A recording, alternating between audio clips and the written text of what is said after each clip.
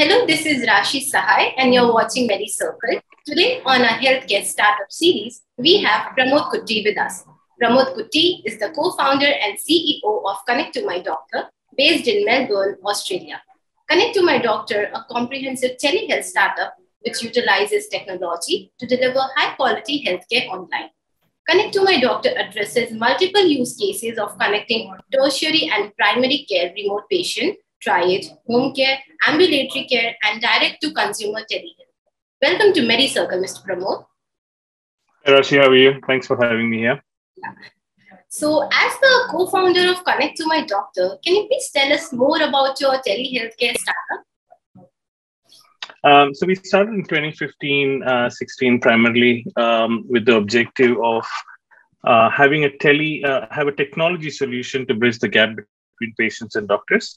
And that's how we looked at, creating a platform called Connect2MyDoctor. So just as the name goes, the platform enables patients all across the world to connect with doctors. So it is a fully white label platform that we offer. So we work with hospitals across India, UAE, Bahrain, Turkey, and we're also the official telemedicine provider for HPI, which is the Association of Healthcare Providers in India, who's got around 20,000 plus, member hospitals. So the platform is comprehensive, like you just mentioned. So the way we look at it is that we have, telemedicine, which is primarily from a video consultation prescription. It manages everything. And so we're looking at that as a horizontal, and then we're building, various modules on top of it, from remote patient monitoring, home care, tele-rehabilitation, all of that. So what is the USP of Connect2MyDoctor over other telehealth startups like Mfina and MediBuddy?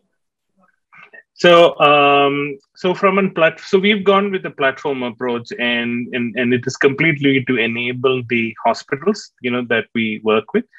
So, from a USP perspective, it is the approach that we've gone ahead with from an product and service offering to the hospitals, and each of these hospitals that we work with have got various options to go out and work with many of the providers, like you mentioned. So they have evaluated all of these platforms and chosen to work with us because of our, technical capabilities, overall platform offering, products and features and functionalities, the customer focus that we have, right? So in terms of the overall offering that we provide, and, specifically in terms of looking at having solutions which are suitable for the hospitals, it just, gives them the flexibility to work with, various institutions. So that way it makes it, quite unique. And that's the same thing that happened with the HPI as well. When HPI were evaluating platforms for their member hospitals, so they looked at our platform, they did a technical evaluation, they launched the platform we did a couple of trials with partner hospitals. They got great feedback, and that's how they went ahead and selected us as their preferred telehealth platform. Okay. So can you tell us about how many lives have you touched so far? So we've, since the start, we have, supported patients across 15 to 20 plus countries. And these are patients who are looking to get access to specialists for first-time consultations, second opinions, follow-up visits, and medical tourism patients as well. So patients book appointments with a doctor, come in and get treatment done, and then they, go back to wherever they belong and have their follow-up consultations on the platform. So, yeah, so over 15 to 20 plus countries. So we've, supported patients from there. So recently, Connect2MyDoctor launched an AR patient education module. So can you tell us more about this? So, thanks for that question. It's a very important, feature from a, roadmap perspective of ours. So like I was saying earlier, the way we are now looking at, this whole telemedicine options is we're looking at telemedicine as a horizontal, and we are building, verticals on top of it. So cARe, which is the 3D and augmented reality platform, works as a horizontal, which will be relevant for across all the verticals. So what it does is that, we've always been asked questions on how we can, have patient education done during these teleconsults, right? So and physically, when you go in to meet a doctor, they would have a model, and they would show you where exactly the problem is, and they can touch and feel and things like that. So here what we've done is that we have built a particular feature which the hospitals can use for both inpatient visits and out during telecalls.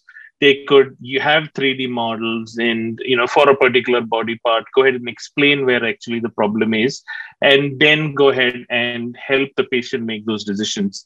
In some of the use cases where we work with the hospitals, patients, just in case of a small surgery like an appendix, right? So patients have prolonged those treatments, saying that no, I want to avoid the surgery.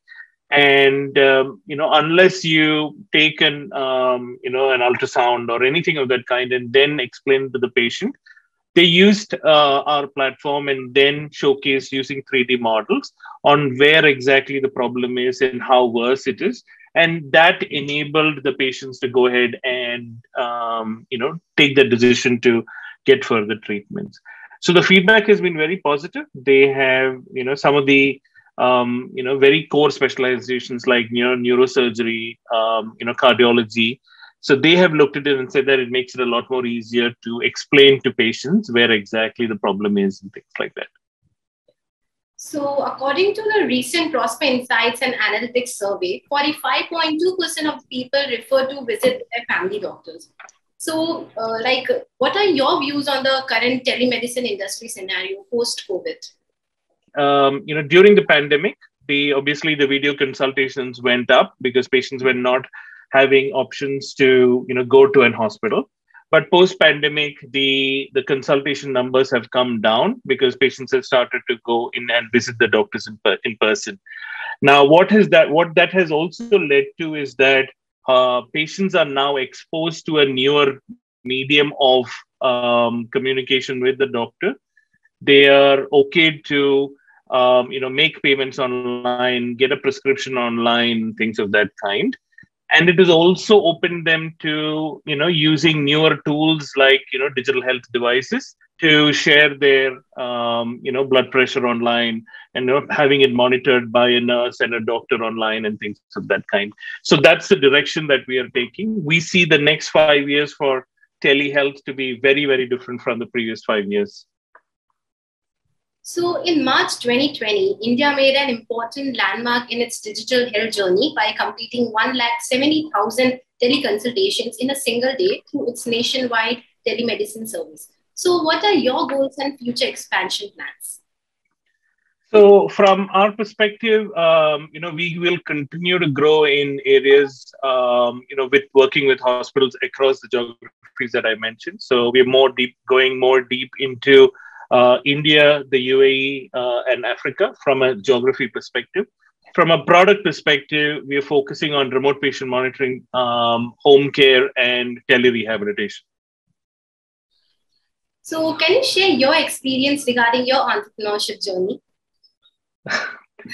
So entrepreneurship is fun, but it has its own set of challenges. It's not a bed of roses at all.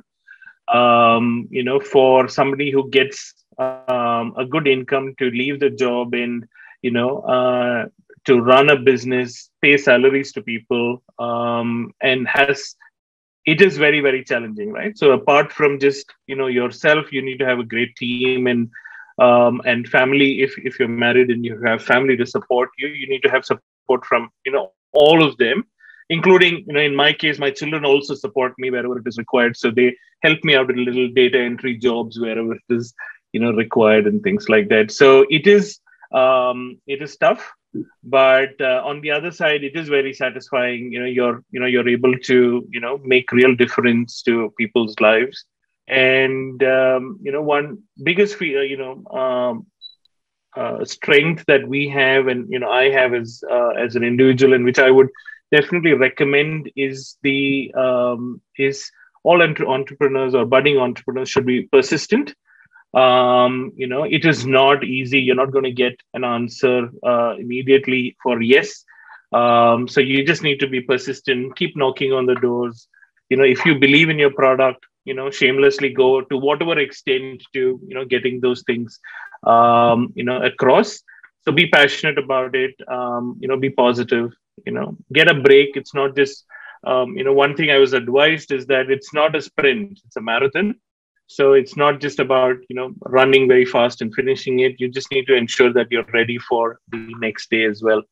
So it is exciting, but it has its own challenges as well. It's not a bed of roses for sure. Thank you so much, Mr. Pramod, for coming to our show and sharing your valuable time and insights with us at Medicircle. It has been a pleasure having you on the show. Thank you very much, Rashi, for having me. Thank you.